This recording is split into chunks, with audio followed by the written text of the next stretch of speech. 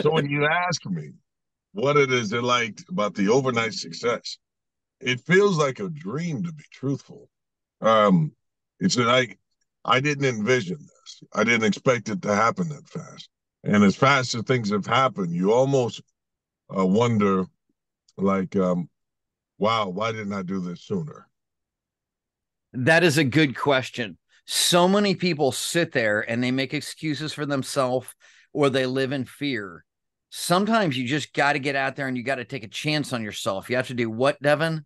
You have to take action. It's one of the biggest things I teach. And just as you were saying, once you've taken action, you frequently wish, well, why didn't I do that sooner? And so you just start, take action now. You know, James, a lot of people say, well, I can't get ahead. And then they fill in their negative, I have this wrong with me, or I am this, and they hold themselves back.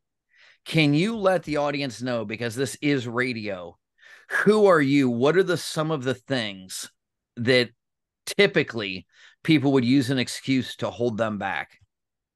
Uh, Here's who I am. I am simply a guy that was told that the greatest career you could have is working in a factory. Third generation. My grandfather, my grandmother, my mother, everyone put in a 40-year career. And they said, what's great about it is the factory will always be here. Well, that's not the case. Technology changes, things happen. Had I just stayed on that path, I'd be being laid off right now. That's the threat. And the thing is that I didn't like, I was on a fixed income. You see, when you go to work with a factory job, Devin, can you imagine, no matter how hard you worked, no matter how early you showed up, how late you stayed, no matter how many hours you put in, you had a fixed rate that you were going to be paid no matter what. If a person got hired 6 weeks before you and they were counted in a different class, they could be paid twice as much as you do and for a 4-year contract just based on when they came in, or the fact that you work beside people that don't show up to work, and those people get paid the very same thing you do, even though you show up every day. There's no difference. Can That you would be imagine a career like that? No, that would be crazy to me. My dad's always taught me work based off of results. If I can get 5 times as much done in an hour as anybody else, I want to be paid 5 times as much as anybody else's. That's a And good way to yet, think. the UAW is on strike while we record this, which is what James is talking about.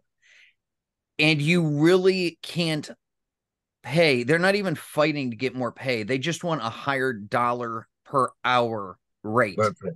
They don't want to be paid based on results.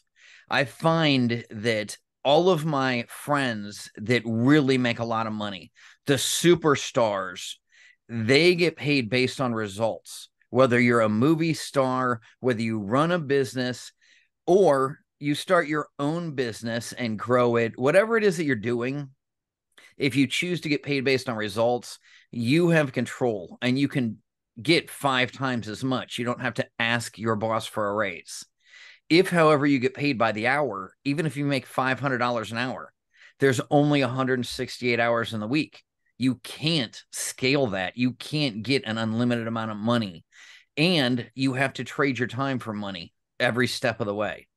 But Eric, the president's getting 29 million. Why can't I get more? Well, he has friends in high places.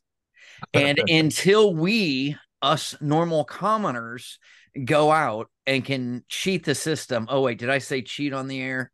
When we can manipulate people and get them to do our bidding so we don't actually have to provide value, then we can get some temporary funds and end up Uh, like, oh, wait, let's pick on both parties. We got Mitch McConnell, we've got Nancy Pelosi, we've got all these career politicians. What have they produced before you were producing a physical object? You were building a car, which provided value to people. And the car companies, they're doing pretty well. And the people that work there, like you said, this is a multi generational thing. We were in the Ford company, And these people wait for years just to get picked up, and then they're set for life. That's all they were ever taught. Devin, is that what I taught you? Is go wait in line for the perfect job? No, you didn't tell me to go wait in line. You told me to create the line, build the business, Mm. and have other people work for you. And going back, you were just mentioning the government doesn't provide value. Their jobs, like the government may provide a lot of jobs, but not jobs that produce anything.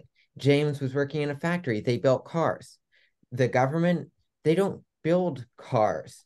At best, they pay other people to build weapons of machinery, weapons of war Wait, that will wait, just wait, wait, Devin. I gotta ask you something. How is it if you're making 125,000 as a senator, let's say in California, and your name's Nancy, let's say just for example, they are able to end up with $74 million. Why don't they teach us how they have that investment plan? If you can take 100,000 and be a year and become a $70 million earner in your career, I mean that's amazing. Are they just that much better at the stock market? I I don't know what they're investing in, but I sure would like to see that portfolio and see how I can get in on some of those returns.